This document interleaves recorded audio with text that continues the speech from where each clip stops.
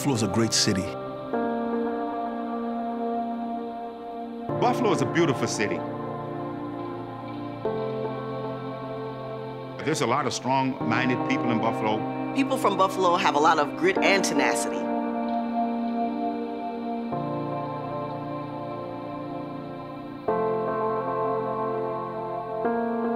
One of the things I like about Buffalo is that people in Buffalo know how to endure.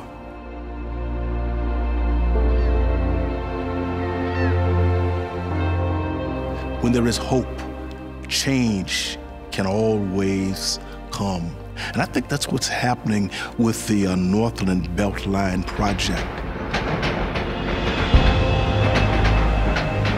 This area was known as the land that time forgot. We think now it'll change from the land that time forgot to the land that time will remember. Something like this does not happen in every city, all right? We have something going on here in Buffalo that is phenomenal. This project is more than the renovation of a building.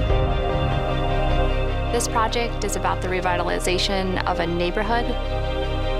It's about re-energizing the city of Buffalo. And if we're successful, it's about the rebound of U.S. manufacturing across this country.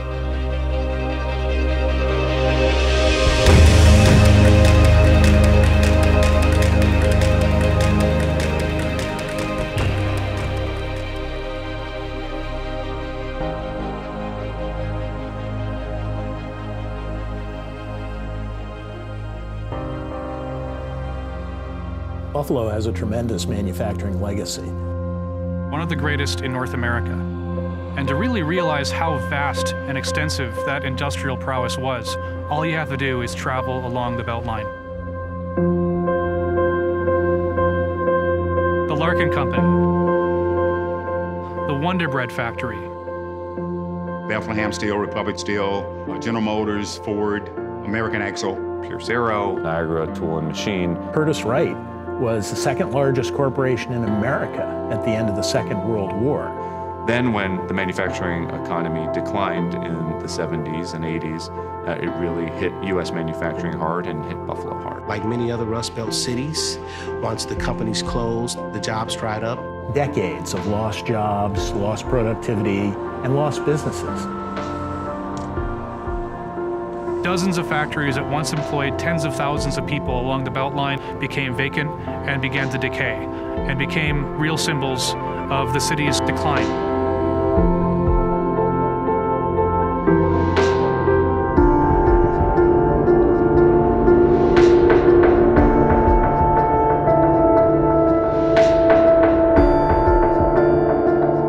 These were kind of empty temples, if you will. It was like the ruins of a manufacturing empire.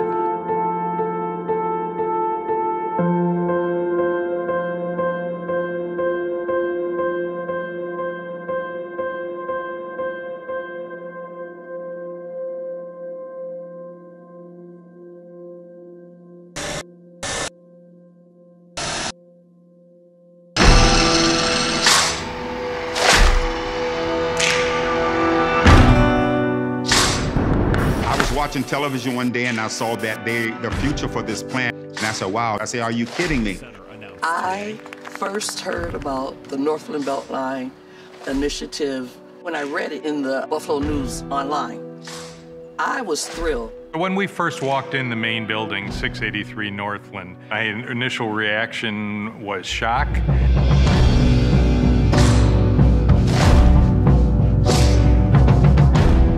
The company that was here, Niagara Machine and Tool Works, originally, started here in 1911. The challenges of bringing this building back to life were actually immense, especially because the time frame that we had to work with to get this project done. Renovation is probably the hardest type of construction you can do, and it's been a fast-track project from day one. This is one of the largest investments that's ever been made on the east side. A restoration of a building that's over 250,000 square feet. 200 tons of steel, 30,000 cubic yards of concrete, 600 different tradesmen have been on site.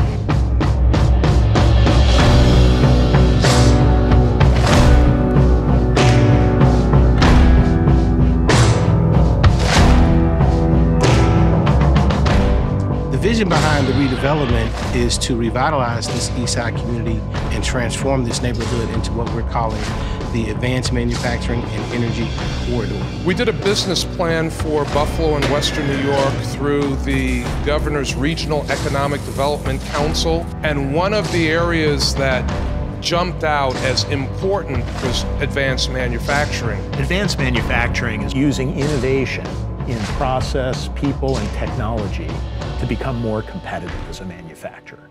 And that's really what Northland's all about.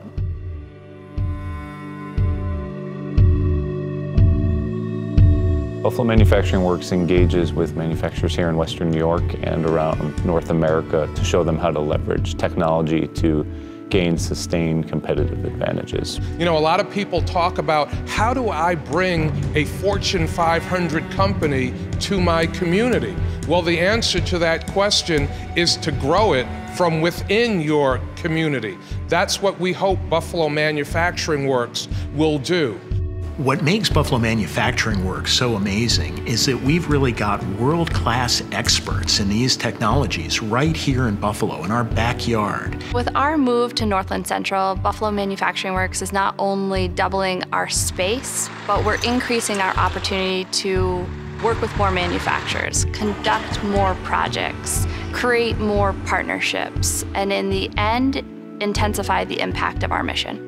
This new space is really going to help us achieve our mission, not only by providing more space to do more work, but really to have all of our partners under the same roof. By having Northland Workforce Training Center, Insight Consulting, Buffalo Manufacturing Works, and the Buffalo Niagara Manufacturing Alliance all co-located in one location, we are going to create an advanced manufacturing and energy ecosystem.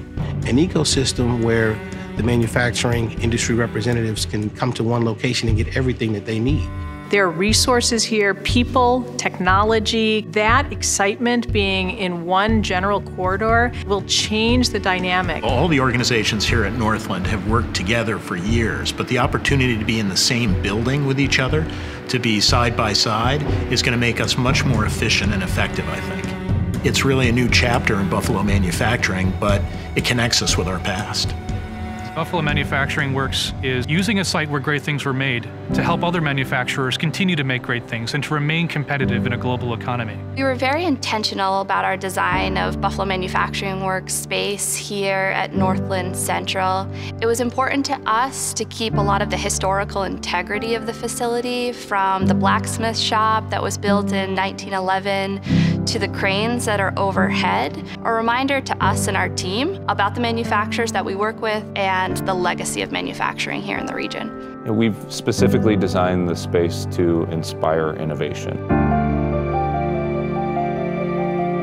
We have a mezzanine space, which we're going to use for conferences and workshops, where we can be talking to groups of manufacturers about innovation and what that means, but then they can also look down into our high bay and actually see cutting-edge manufacturing innovation taking place.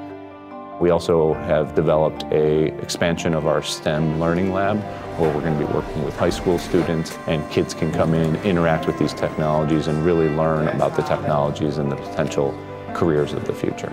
The stakes are high. Manufacturing is hugely important to the economy.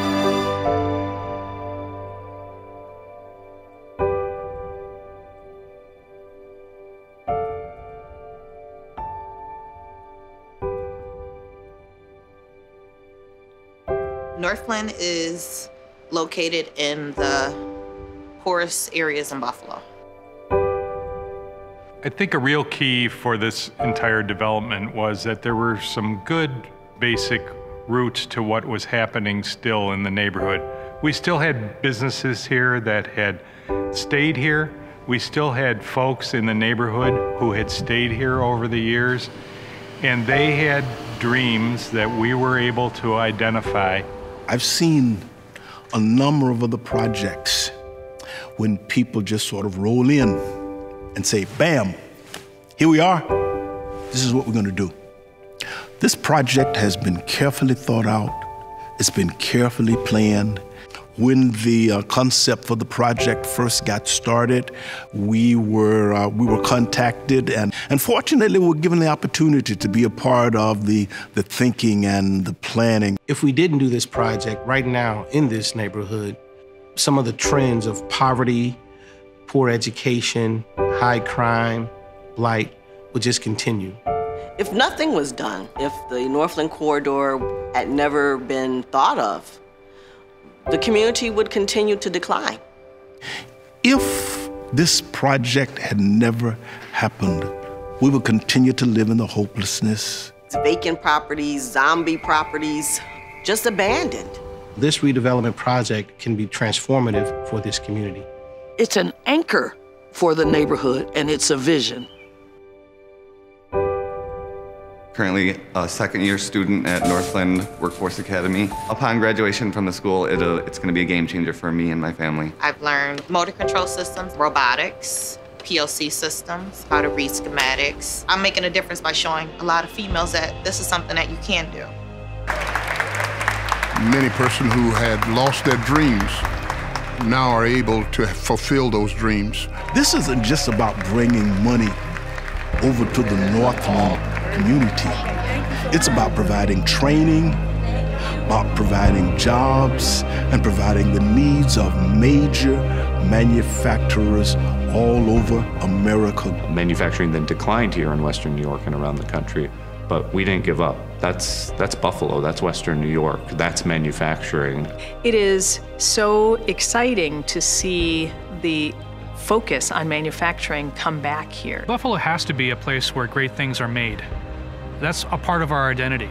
At the end of the day, technology is great, but the key ingredient is really still people. People that want to work hard and people that are going to work together in order to see places like this neighborhood, the city, the region really rise again.